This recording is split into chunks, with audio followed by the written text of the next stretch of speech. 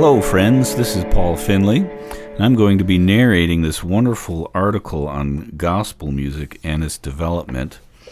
This is from a book published in 1976 called the Folk Music Sourcebook by Larry Sandberg and Dick Weissman, published by Alfred A. Knopf. And the article itself that was written in the book was written by Wesley Westbrooks, he himself an African-American, who really seems to know his stuff on this subject and its development. So remember, though, this is already about a 50-year-old article, but he hits it right on the head. So let's begin. Nothing has changed but the tempo by Wesley Westbrooks. On the west bank of the Wachita River, that is O-U-A, Cheetah River, is the city of Arkadelphia, Arkansas, which has often been called a city of talent. During World War I, there were some influential colleges in the area, including Wachita Baptist College and what is now known as Henderson State Teachers College. And on the west end of town, there were two important schools, the Presbyterian Academy and the Baptist Academy for Blacks. Arkadelphia was a city of talent for two primary reasons: Doodley Williams and Christine Hunter. Doodley Williams was an unusually talented man. Though he had no formal education or musical training, he could learn to play any instrument in a matter of hours. Not only learned to play, he mastered the instrument, worked the standard melodic lines, and then improvised, whether he was handling strings or brass. In addition, Williams was an expert singer. Students at various colleges invited him to perform during the 20s and 30s, and usually ended up giving him money. He knew more songs than he ever had time to sing, which really baffled his audiences was where he had learned them all. Christine Hunter was an accomplished pianist as well as a singer. When she and Doodley got together at the Arkadelphia Methodist Church on Sunday nights, the place was always packed.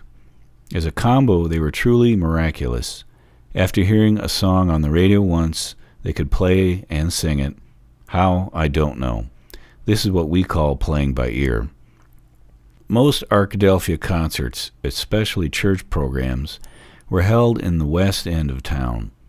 There were three black churches, all of which still exist today, that dominated the religious life of the area. The Sanctified Church always had a pianist present. They'd sing a song and testify, and each time it would be in a different key. The songs were always up-tempo songs. The Baptist Church was a middle-of-the-road church, but the Methodists swung their gospel songs, especially when Christine and Doodley appeared. In those days, invitations to a revival were sent out by the winds without any formal announcement to people in other churches. People would come all the way from Hot Springs, a much larger town, some 29 miles distant, and the word would be passed around.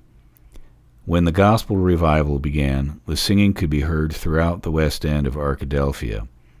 In fact, many radio stations today are playing songs from those years. The rhythm's different, however, although the words may be the same. People in the West End sang "Oh Happy Day" 35 years before it became a nationwide hit in America. By 1935, a lot of younger people had left Arkansas and gone to Chicago and St. Louis. When they returned home, they brought the latest word on what was happening to gospel music in the big cities.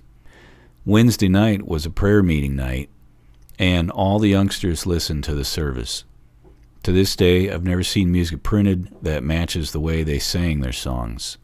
One person would walk into the church and start singing. This time, another year, I may be dead and gone. If the church was empty, the singer would just pick up the theme and repeat it until someone came in and took it over from him. The chord pattern was usually 1-4-5 and then a dominant 5, then back to 1. But I've never seen it captured exactly as it sounded, even by gospel music writers who come from this same background. The singer sang from a special feeling, and minutes later the church would be filled. The youngsters were still outside during the prayer service, and the prayers were sung. The young people could say the prayers because they were usually the same from week to week. They knew who was testifying or singing these songs. This type of prayer service still exists today. So many people eventually went to Chicago that one couldn't walk 2 blocks on the south side without seeing somebody from Arkadelphia. And all the little towns on the outskirts of Arkadelphia, Manchester, Gum Springs, Curtis, Gurdon, Shady Grove, and Amity were producing gospel sounds as each generation grew up. Things started moving faster in the years from 1936 to 1938. People traveled more. In Kansas City, they used a jazzier beat, but in Chicago, one could find all the styles because so many people came from different places. During World War II, some of the people who sang gospel music traveled all over the world, and they brought back new songs and styles. Thomas Dorsey, the composer of Precious Lord, Take My Hand, and the Roberta Martin Singers became popular. Some ministers didn't like the new styles of gospel music. Roberta Martin wrote a song, God is Still on the Throne, which became accepted everywhere. I remember one city in Italy where a group sang many of the Roberta Martin Singers' songs and sang them very well. Although jazz gradually became more influential at the end of the war, many of the churches in the cities like Chicago, Los Angeles, Washington, D.C., and Baltimore held on to the traditional gospel music. The staple singers came out of Mississippi to Chicago and sang there at the Roebuck Staples Brothers Church. They did one tune in particular, Uncloudy Day, which launched them on a successful singing career. Quartet singing originated during the early 30s. It is a combination of hymnal, jazz, and rock music with guitars and drums as accompaniments. Many black ministers sang in quartets while attending college. They would perform in school auditoriums because they were not allowed to sing in the Baptist or Methodist churches. Even today, in many of the larger churches with black ministers who have had formal college training, the ministers still resent this type of singing. After the war, the doors swung open to gospel music.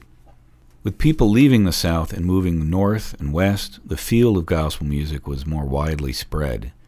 Because so many men had been in the Army, women began to dominate the recording of gospel music.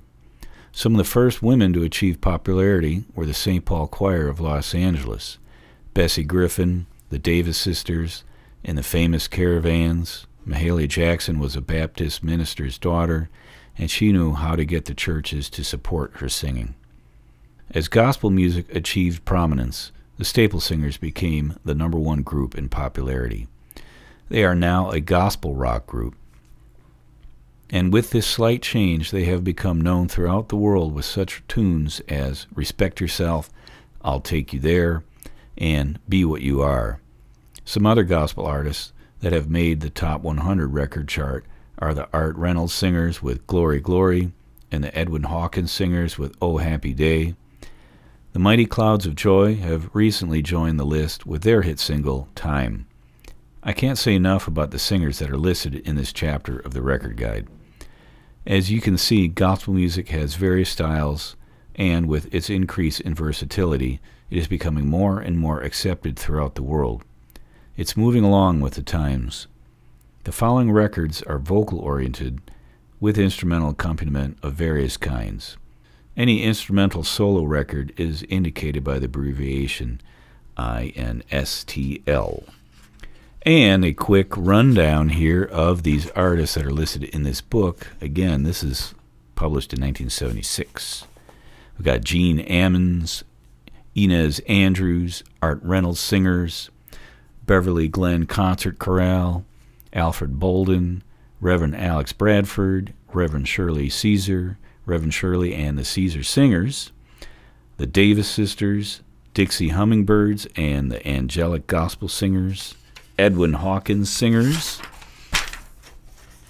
Hey, it keeps on coming. The famous Caravans, Aretha Franklin, Aretha with James Cleveland and the Southern California Community Choir, Reverend C.L. and Aretha Franklin, Ernest Franklin, Grant Green, Bessie Smith, the Harmonizing Four, Harold Smith Majestic Choir featuring James Cleveland, Mahalia Jackson, B.B. King, Hubert Laws, The Mighty Clouds of Joy, Robert Martin Singers, Reverend Cleophas Robinson, I love that name, St. Paul Church Choir of Los Angeles, Salem Travelers, Sensational Symbols, The Staple Singers, Clara Ward, and Maceo Woods.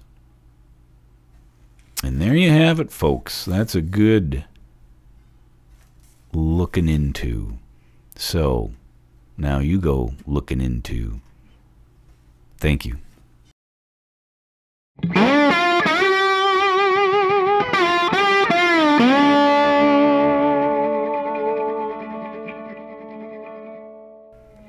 Hello, friends. This is Paul Finley, and I'm going to be narrating this one... Crap.